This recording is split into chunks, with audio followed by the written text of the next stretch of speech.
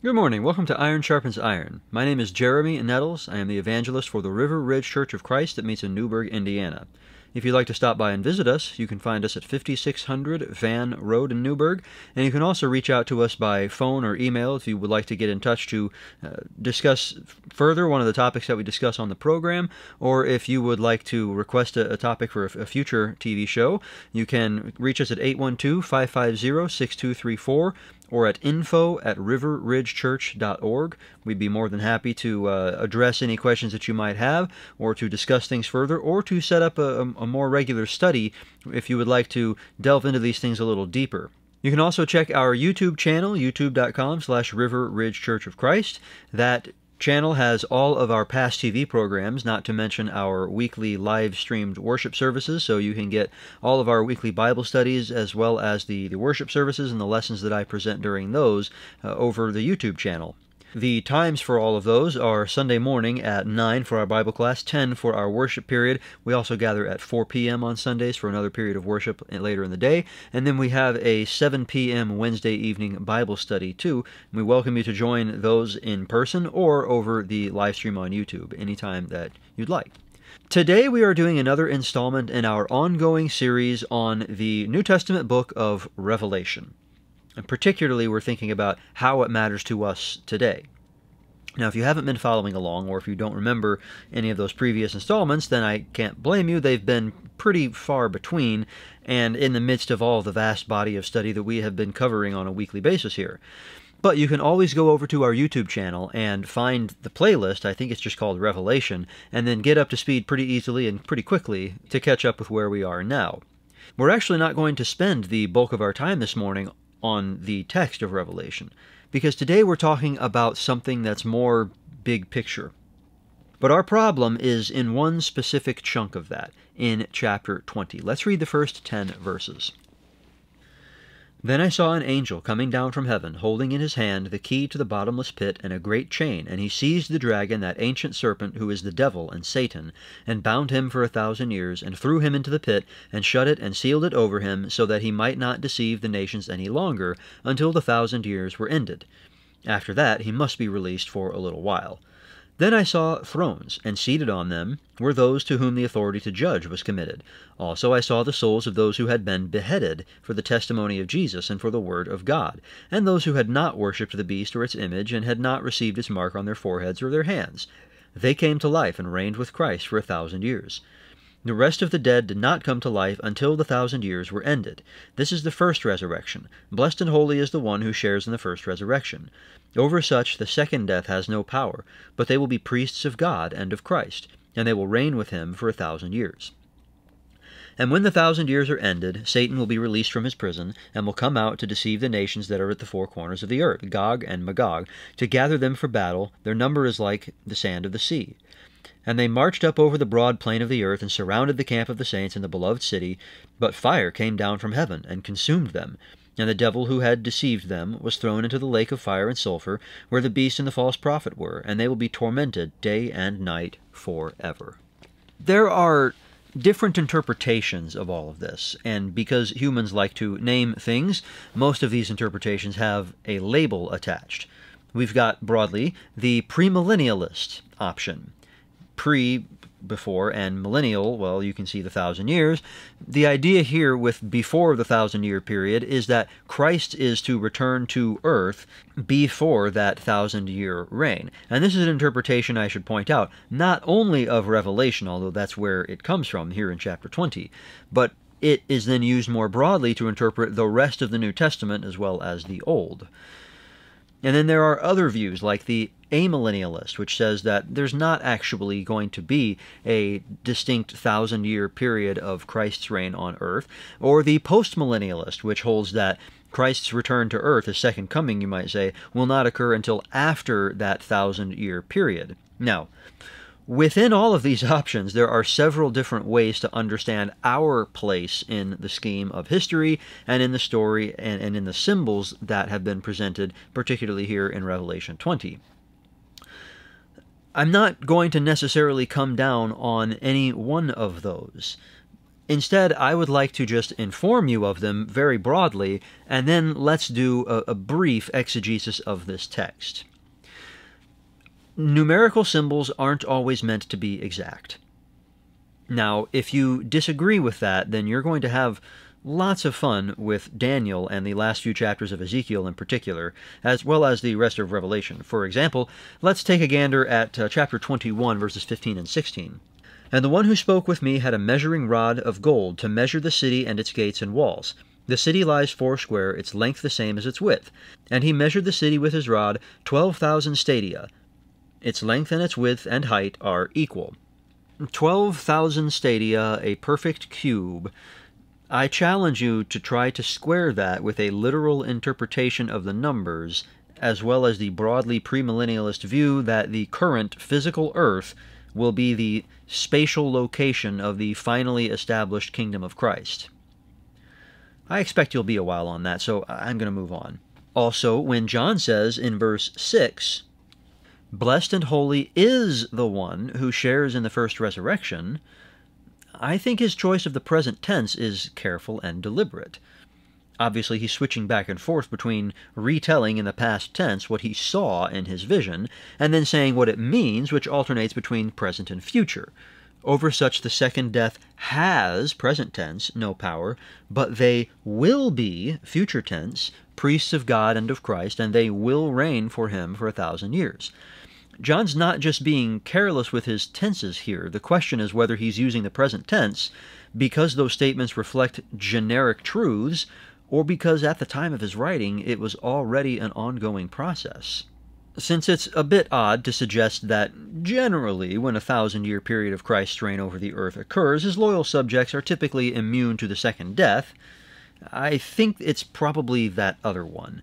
When John wrote, he considered that the first resurrection had already begun, which means it's the spiritual one that occurs when someone becomes a Christian, mimicking Jesus' death, burial, and resurrection in baptism. And that makes a great deal of sense with the rest of the passage, and indeed the rest of the book. But not everyone agrees, hence we have this argument. This conflict boils down essentially to this: is the kingdom now or later? And there are some disturbing implications of the broadly premillennialist view, which says that the kingdom is later. Essentially, it holds that Christ and his Father failed the first time around. But rather than rehash the doctrine, for today, I'm interested in the motives behind it. Why is it that some are inclined to interpret Revelation in this way, which, at least to me, seems a little silly? Once they have done this, then they can walk back through the New Testament and sew it all together with a tribulation and a rapture and a man of lawlessness and an antichrist, all referring to, they would say, discrete individuals and events supposed to lie somewhere just around the corner as time marches on. There's a conflict between premillennialism and the rest of the New Testament. Victory is proclaimed in Revelation and elsewhere as if it has already been accomplished. It doesn't change a whole lot, if anything, of how we should behave day to day, whether or not premillennialism or one of the other doctrines is correct or incorrect. It's also not a particularly attractive doctrine to weak individuals, unlike a lot of others. There are some hyper-Calvinistic interpretations that go toward this misguided, licentious mentality of doing whatever I want. Or, for another example, you've got the black Hebrew Israelite nonsense, or the somehow even more absurd white British Israelite nonsense that you may or may not have heard of, but is totally a doctrine with adherents today. I suppose that perhaps some like the idea of getting sort of a second chance during the millennium to come in order to shape up and follow Christ. I mean, not now. I'm not going to do that now, of course. But later, when that happens, you can bet I'll shape up then. They've done a crummy job of doing that so far, but on top of that, you'd have to live long enough to make it to the millennium in order for that to actually transpire for you. Whether you subscribe to the premillennialist view or not, I'm afraid that we all tend to make the same basic mistake, either in this or in other areas of our lives and our walk with God. they would hold that Christ's kingdom must be a physical thing, because a physical kingdom was promised in the Old Testament. Let's look at some examples. Psalm 89. You have said, I made a covenant with my chosen one. I have sworn to David my servant. I will establish your offspring forever and build your throne for all generations. Okay, there's another one in Jeremiah 33, beginning in verse 19. The word of the Lord came to Jeremiah, thus says the Lord, if you can break my covenant with the day and my covenant with the night, so that day and night will not come at their appointed time, then also my covenant with David my servant may be broken, so that he shall not have a son to reign on his throne, and my covenant with the Levitical priests my ministers. As the host of heaven cannot be numbered, and the sands of the sea cannot be measured, so I will multiply the offspring of David my servant, and the Levitical priests who minister to me. The word of the Lord came to Jeremiah. Have you not observed that these people are saying, the Lord has rejected the two clans that he chose? Thus they have despised my people, so that they are no longer a nation in their sight. Thus says the Lord, if I have not established my covenant with day and night, and the fixed order of heaven and earth, then I will reject the offspring of Jacob and David my servant, and will not choose one of his offspring to rule over the offspring of Abraham, Isaac, and Jacob. For I will restore their fortunes, and I will have mercy on them. We're talking about David and his descendants and the throne in Jerusalem. This does sound pretty physical. God is saying there is no possible chance that I'm going to reject the covenant that I made with them. In Ezekiel, we see the same story. Ezekiel chapter 37. Thus says the Lord God, behold, I will take the people of Israel from the nations among which they have gone, and will gather them from all around, and bring them to their own land. And I will make them one nation in the land, on the mountains of Israel. And one king shall be king over them all. And they shall no longer be two nations, and no longer divided into two kingdoms. They shall not defile themselves any more with their idols, and their detestable things, or with any of their transgressions. But I will save them from all the backslidings in which they have sinned, and will cleanse them, and they shall be my people, and I will be their God. My servant David shall be king over them, and they shall all have one shepherd. They shall walk in my rules, and be careful to obey my statutes. They shall dwell in the land that I gave to my servant Jacob, where your fathers lived. They and their children and their children's children shall dwell there forever, and David my servant shall be their prince forever. I will make a covenant of peace with them. It shall be an everlasting covenant with them, and I will set them in their land and multiply them, and will set my sanctuary in their midst forevermore. My dwelling place shall be with them, and I will be their God, and they shall be my people. Then the nations will know that I am the Lord who sanctifies Israel, when my sanctuary is in their midst forevermore. And these are just a couple of examples. There are so many more passages in the Old Testament that make broadly the same points. So in the view of essentially the premillennialist, a spiritual kingdom just isn't enough to fulfill these prophecies that put such a focus on God's dwelling place being with man, and the land for goodness sakes, and drawing all the Israelites out of the nations and to their ancestral homeland that he had set apart for Abraham, Isaac, and Jacob and their descendants. But there's a really big problem with this interpretation. Turn to John chapter 6. Here, during Jesus' ministry, even relatively early on in Jesus' ministry, he was working amazing signs and wonders, and he had a lot of people following him around in Galilee. One of these particular signs was when he fed a crowd of 5,000 people, starting with, for all intents and purposes, no food.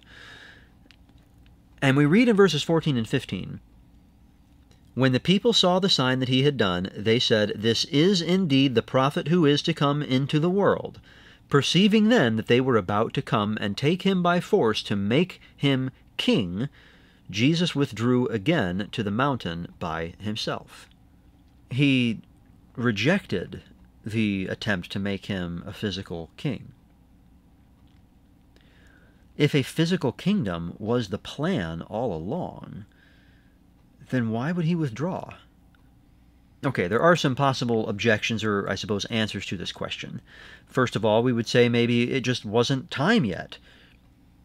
But if a physical kingdom was the goal, what was left for him to do? He'd already shown his power, he'd already shown his compassion, he'd already demonstrated who he was and from where he came. If he was just here to establish the physical kingdom, why wouldn't this be the right time? Now, maybe someone would say, yeah, but this was up in Galilee with a relatively small number of people, just a few thousand. And the whole nation needed to accept Jesus, not just, a paltry few. Okay. How did David become king? Do you remember that? He was anointed at God's direction in 1 Samuel 16. He had 0 followers at that point. Significantly later, in 2 Samuel 2, the tribe of Judah made him king over them. Just the one tribe. And it wasn't until 7 years later, in chapter 5 of 2 Samuel, that the rest of Israel made him king.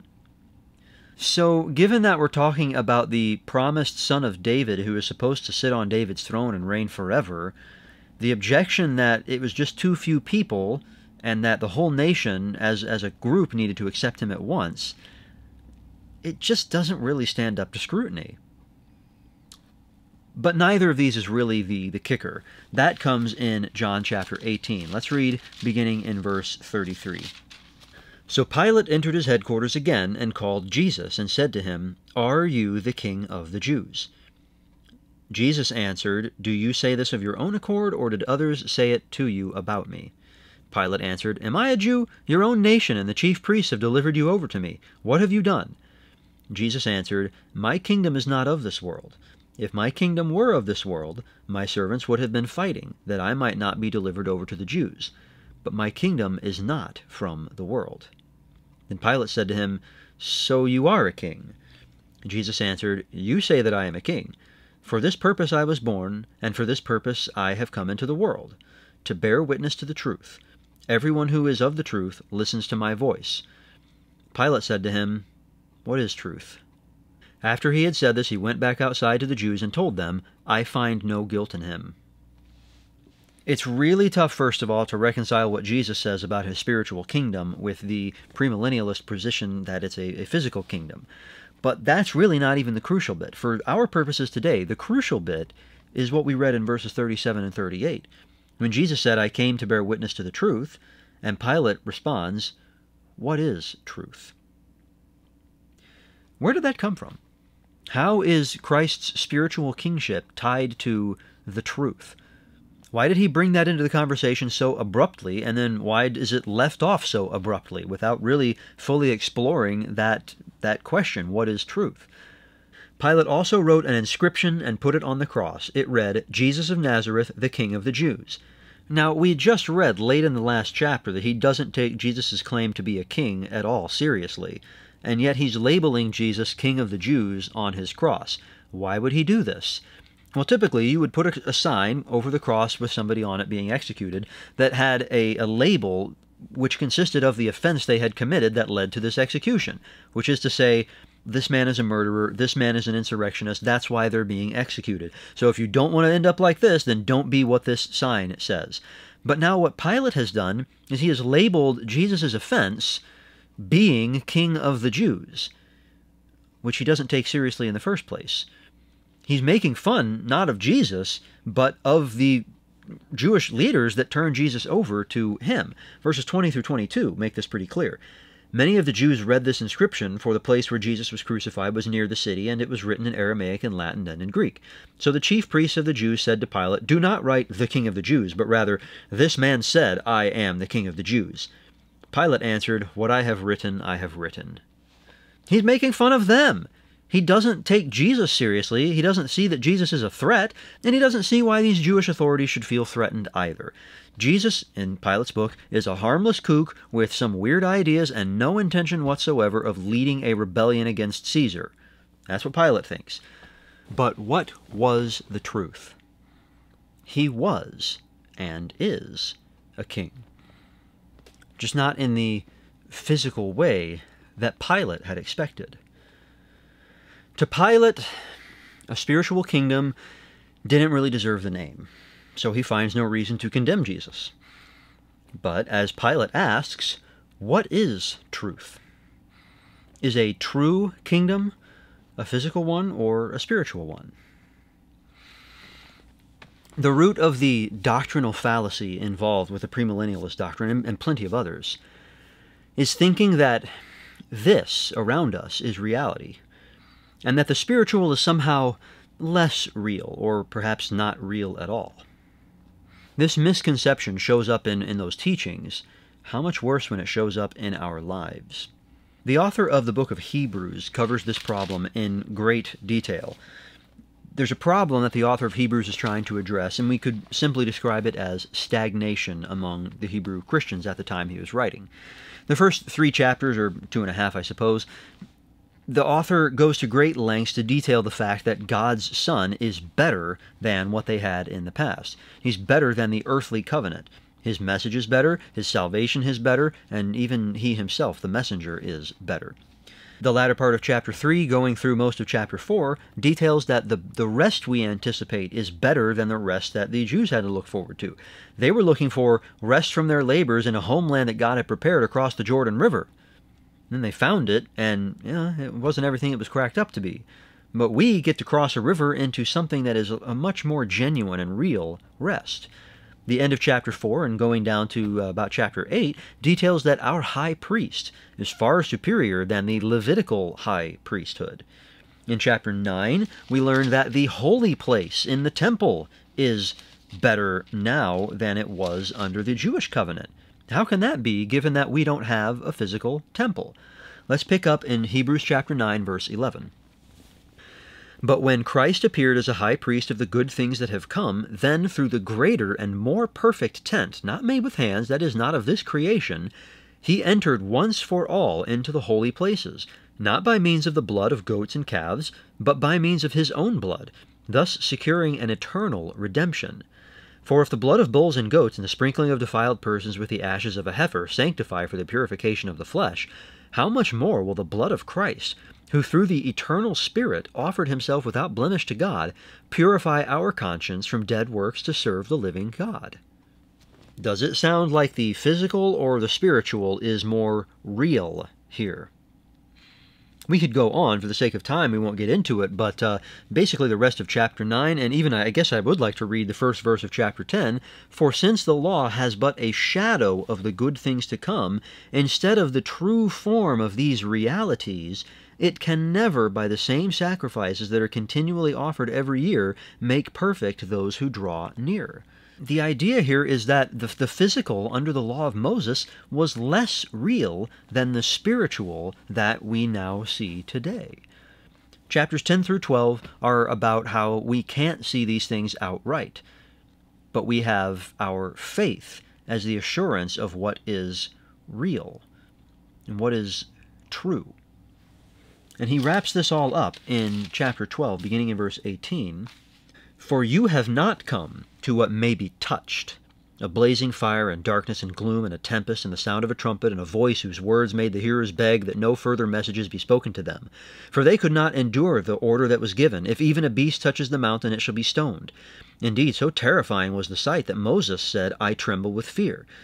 But you have come to Mount Zion, and to the city of the living God, the heavenly Jerusalem, and to innumerable angels and festal gathering, and to the assembly of the firstborn who are enrolled in heaven, and to God the judge of all, and to the spirits of the righteous made perfect, and to Jesus, the mediator of a new covenant, and to the sprinkled blood that speaks a better word than the blood of Abel. See that you do not refuse him who is speaking. For if they did not escape when they refused him who warned them on earth, much less will we escape if we reject him who warns from heaven. At that time his voice shook the earth, but now he has promised, yet once more I will shake not only the earth, but also the heavens. This phrase, yet once more, indicates the removal of things that are shaken, that is, things that have been made, in order that the things that cannot be shaken may remain. Therefore let us be grateful for receiving a kingdom that cannot be shaken, and thus let us offer to God acceptable worship with reverence and awe.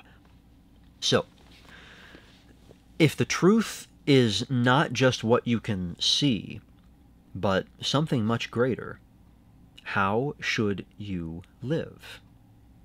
You should live according to the Spirit. Which, by the way, is how the author of Hebrews fills up chapter 13. Why would you live your life as if the physical is real and the spiritual is fake?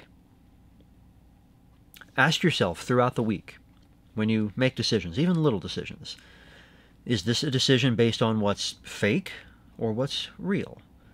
Is this for the best interests of Christ's real spiritual kingdom, or my own temporary and in some sense fake physical one? Is this for a temporary goal or for an eternal one? Ask yourself more often, not in the jaded, cynical way that Pilate did, but in reality. Ask yourself, what is truth? If you find yourself living in the physical, you're making a big mistake. Obviously, this doesn't mean that we should stop managing the physical things in our lives. You can see an instance where that happened among Christians in 2 Thessalonians chapter 3, and Paul says, no, cut that out. But don't let the physical become your sum total of reality. Whether you know it or not, whether you like it or not, there are more things in heaven and earth, Horatio, than are dreamt of in your philosophy. Is a spiritual kingdom enough to fulfill all those prophecies? No, the spiritual fulfillments are not a cop-out because the physical was too far out of reach. They are better than the physical. Much better. We ought to ask instead, would a physical kingdom have been enough to fulfill all of these prophecies? No, clearly it wasn't. Jesus was given the opportunity to reign over a physical kingdom, and he rejected it. A physical kingdom isn't as real as a spiritual one. The physical is here for a while, but it passes away and is forgotten, becomes nothing but a memory and a record in the history books. It is lifeless and useless and meaningless and gutless. The things that men work for all their lives pass away, and so do the men themselves. But the spirit lasts. Pilate looked at Jesus' claim to be a king as if the kingdom was a figment of Jesus' imagination. From the opposite perspective, the whole universe is sort of a figment of God's imagination, isn't it? It's just hard for us to see it that way because it's all that we have ever experienced.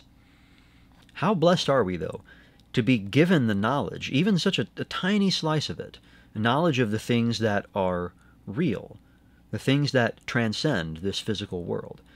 How blessed are we to have the opportunity to live according to those things in a spiritual kingdom that, unlike the kingdoms of this earth, cannot be shaken. Live your life according to the truth. Walk by the Spirit. If you're not doing that, if you're not walking by faith in step with the Spirit, then you're not a part of the kingdom Christ established. We'd love to help you change that at River Ridge. The gates to the city are open.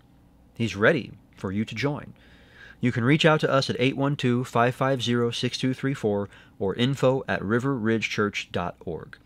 We'd love to help, and we'd love to have you as fellow subjects of the benevolent monarch who rules even now from Mount Zion. Not the Temple Mount with the big mosque on it, but the real one, the one that God established to be his Son's throne. If you'd like to join us, you can find us at 5600 Van Road in Newburgh. We gather at 9 a.m. on Sundays for Bible study, 10 a.m. for worship, 4 p.m. for afternoon worship, and 7 p.m. on Wednesdays for another study. I hope to see you there. Thanks for joining me today on Iron Sharpens Iron.